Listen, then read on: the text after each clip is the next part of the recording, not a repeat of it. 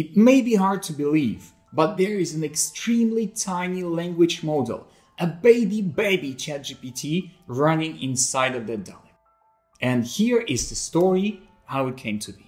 After my post about running a language model on ESP32S3 went semi-viral on Reddit, I wanted to actually make something almost useful with that tiny model. Something where even if AI goes completely off the rails and starts spewing gibberish, it would not matter much and maybe even considered a feature. So, a Halloween prop. Among the ideas I had was fortune teller machine. Oh, I am your friend. Futurama's Bender and some others. But then I found this, a miniature 3D printed Dalek.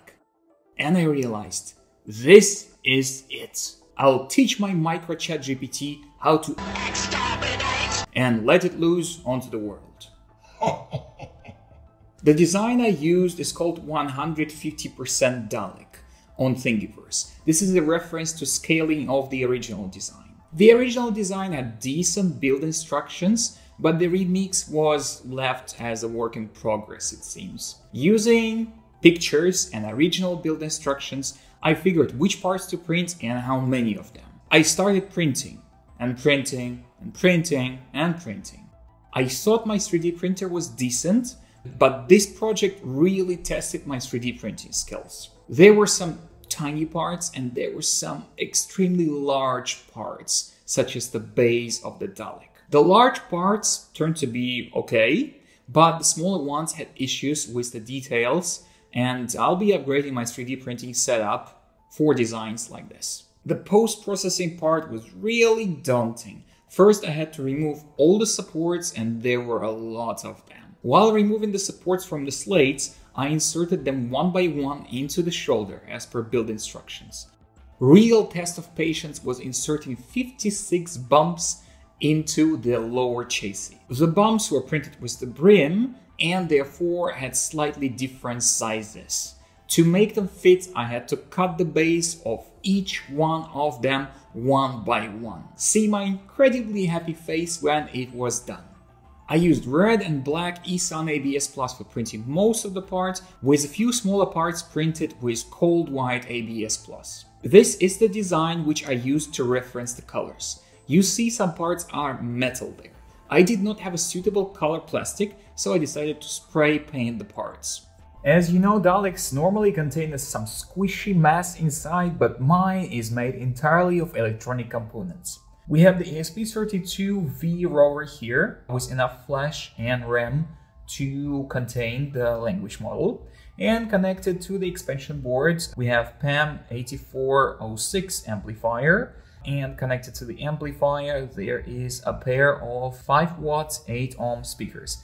I specifically made sure for this build that they are loud enough so we can hear the Dalek very well. On the left side from me, we have the stepper motor connected to stepper motor driver, which will be turning the Dalek head left and right when it speaks. And also there is NeoPixel LED ring, so our Dalek can go bling bling while it speaks. Finally, over there you can see the peer motion sensor, which will be responsible for activating the Dalek when somebody approaches it.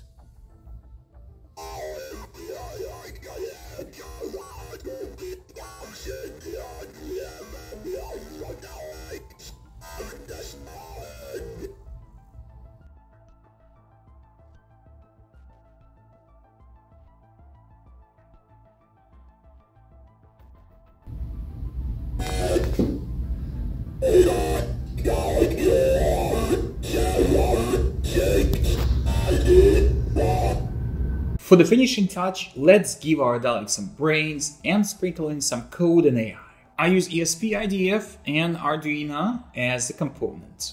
Llama.c is used for running the tiny language model on ESP32, while ESP8266 SAM, or Software Articulated Mouse, is used for speech synthesis. It sounds super robotic, but for imitating Dalek, it's good enough. The code logic is really simple. We initialize all the hardware that we have, generate the output text with the language model in advance, and then pull the PIR motion sensor. When the motion is detected, we initialize the audio, synthesize the speech from a pre-generated text string, and output it through digital analog converter on ESP32. All while randomly blinking LEDs and moving the motor left to right in separate threads. If you wonder how well the language model works, well, I'm not gonna cherry pick.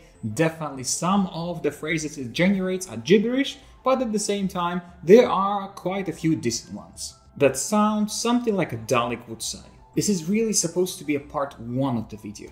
I'd love to add the motors and ultrasonic sensor to give the robot some mobility. I will probably be finishing it sooner or later, but to motivate me to do it sooner rather than later, hit the like button and subscribe to the channel. While you're waiting, there's some other cool videos to check out.